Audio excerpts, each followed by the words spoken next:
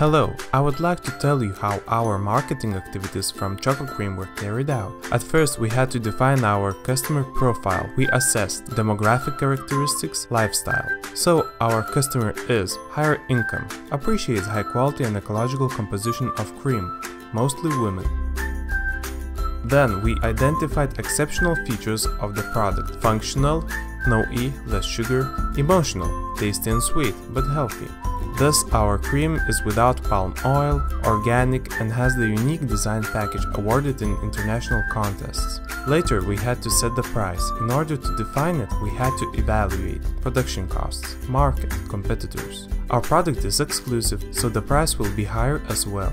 Thinking about distribution of our creams, we had to choose selective, intensive, exclusive distribution will be. We decided to sell our product in the supermarket.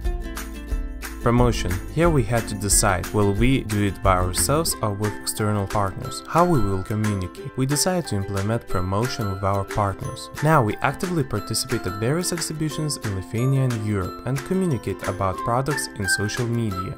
This publication has been produced with the financial assistance of the European Union.